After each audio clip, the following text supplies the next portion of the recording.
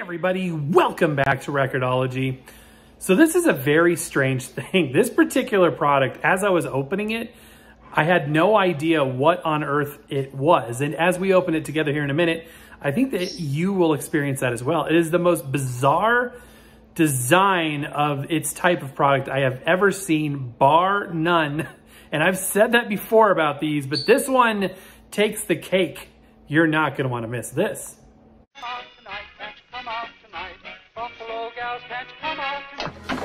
Welcome to Record-ology. So sometimes what happens is I coordinate a product to review, sometimes days and weeks in advance of filming. Then by the time it arrives, I've honestly just forgotten about what on earth I had ordered or what the product is. And such was the case with this. I received this item in this very nondescript box that doesn't do anything to really help you understand what it is. I mean, I assume this is a line drawing of the product, which really doesn't help. Like, what is this? The only giveaway is the size, which is, as you can see, I don't know, 7-8 inches square, this box. And then opening the package and looking at the product itself, it doesn't seem to help anymore. What is this thing? This is the weirdest thing. It's in this very nice box with even sponge on the top. It's got a magnetic closure, very fancy, but what is this product? So it's got a little finger lift and I pulling the product out here and I'm still mystified at this point. And then I go like this and I'm like, oh, it's a CD player.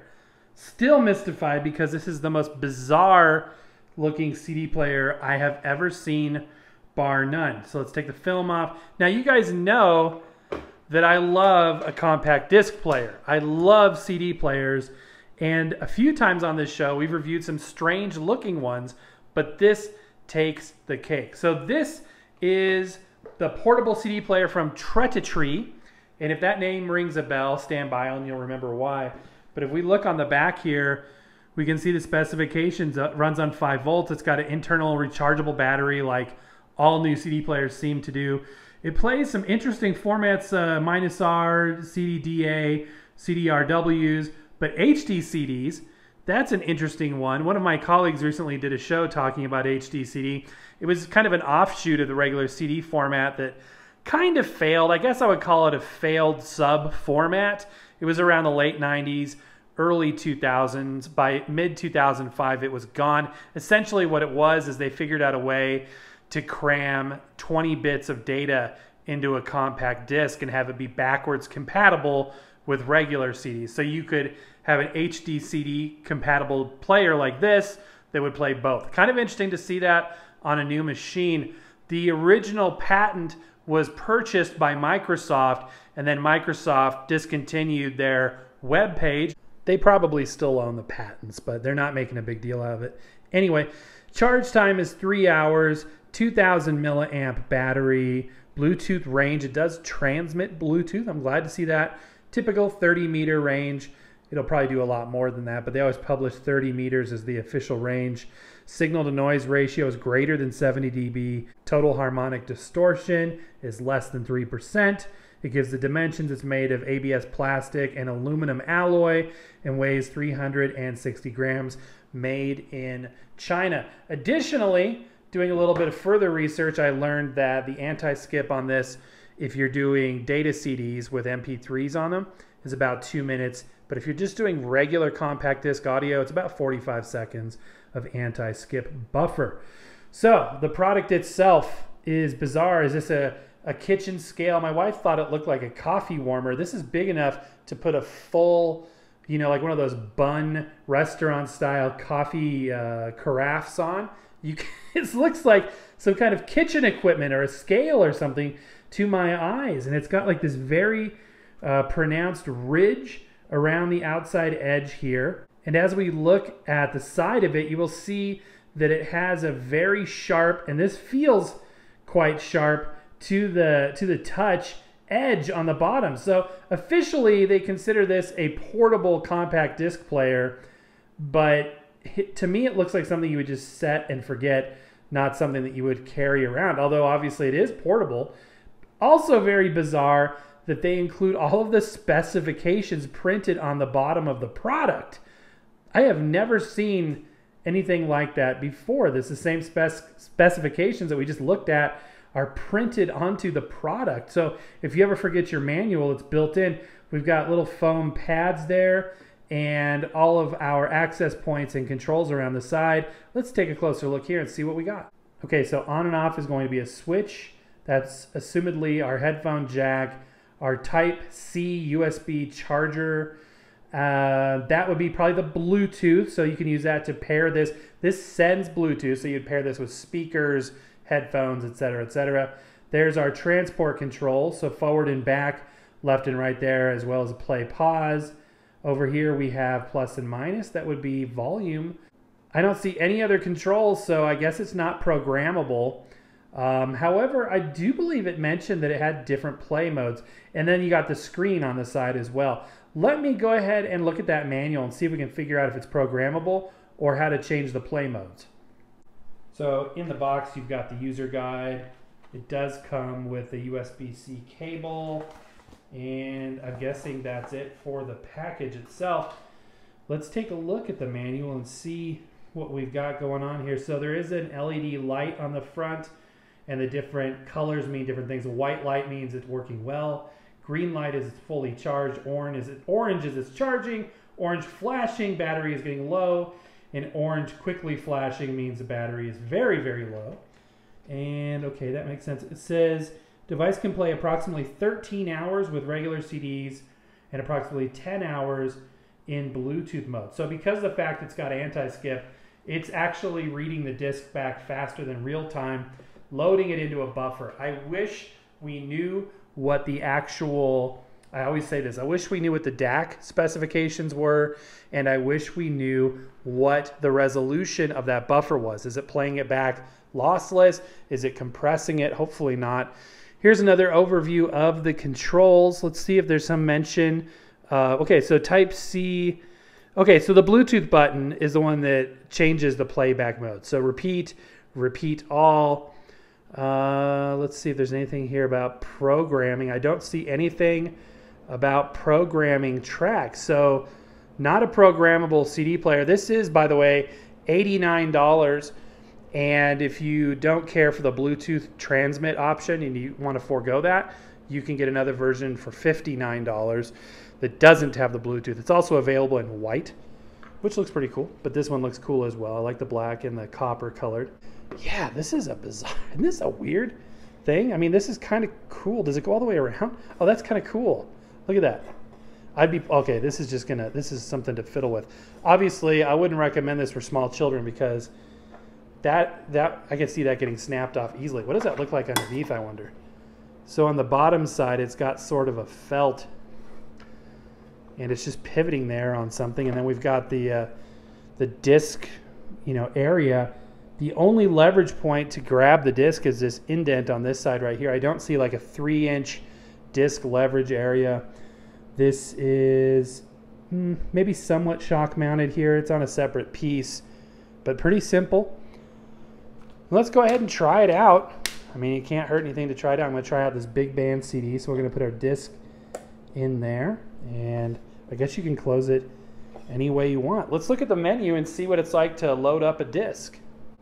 Okay, I guess I'll start by turning it to the on position. There's also a locked position, so you can play it without it, the buttons activating it unwanted. Okay, so reading.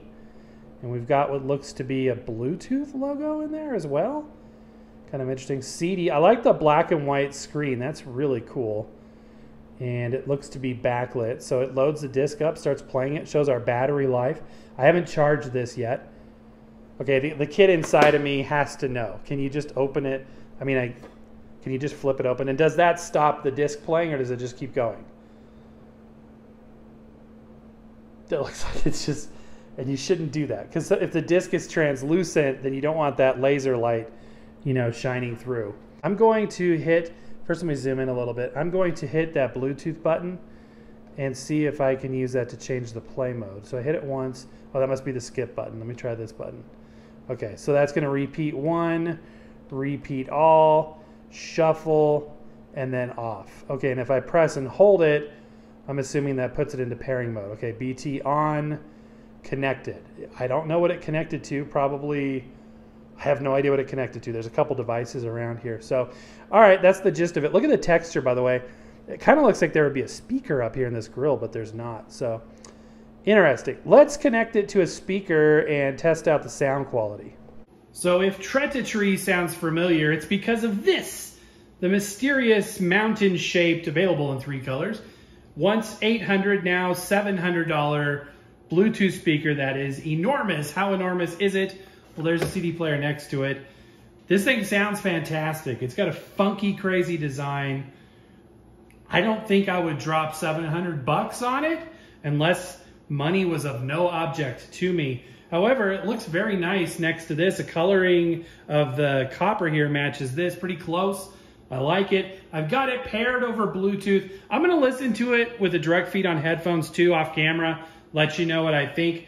But let's go ahead and get this party started by playing some music on here, I think. One of the difficulties right up front is it's hard to know where the controls are on the CD player. Okay. Play. I thought we were already...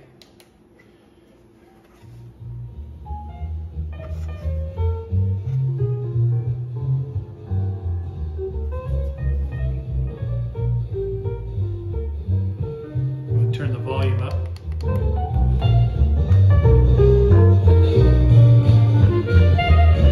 Just skipping tracks here.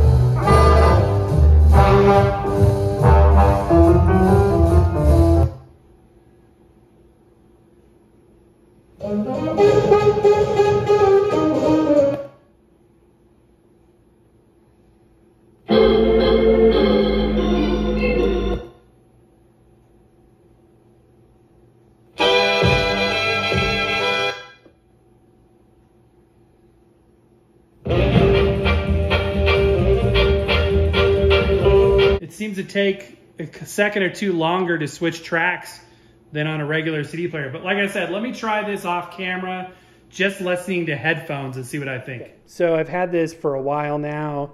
I've listened to it with different headphones, different varieties of music, different styles of music, I mean. At the end of the day, it is very unique. It is functional. There's no huge red flags. There's just some things that are kind of annoying to me. So I wanted to share those with you and just kind of give you my overall thoughts. I think that this is a cool thing, fun to fidget with. I could see this falling off at some point. I don't think it's a good idea that you can open this during play. It's a valid yet, argued point whether or not the red laser radiation is damaging. But at the same time, I just think it's bad practice to be able to access a spinning disc. I think this should lock when it's in play and then open when it's not, but it's always open.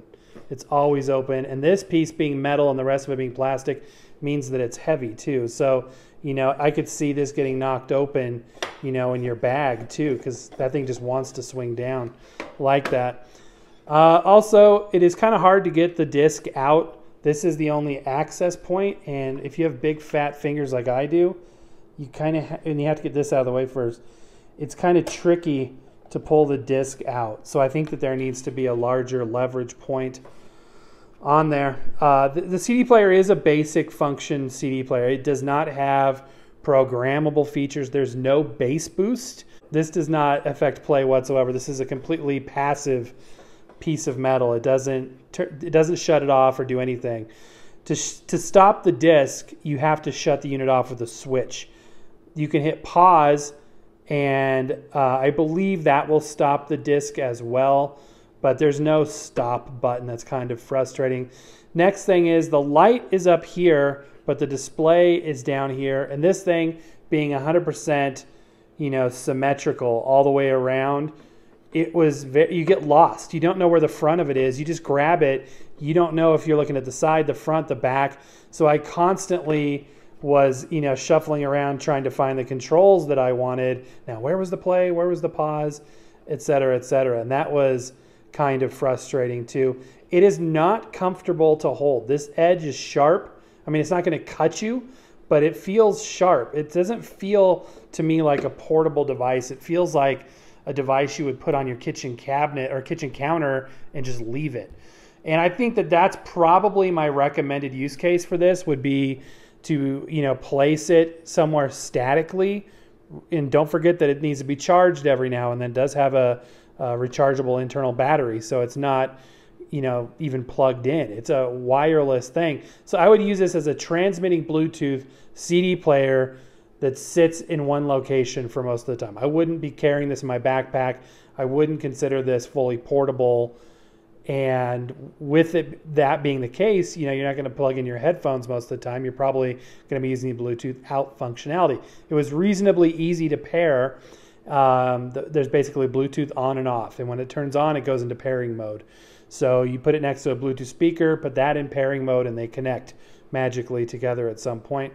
It does use Bluetooth 5. I'm not sure if it's using an advanced codec on Bluetooth 5. I'm sure it's still probably lossy.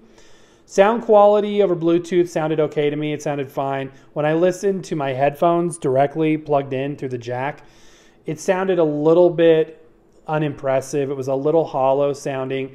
You heard motor noise. You heard little sounds of, you know, the motor queuing up, little audible things that on silence were noticeable. When the music started, you really didn't notice it. There's also a considerable amount of hiss.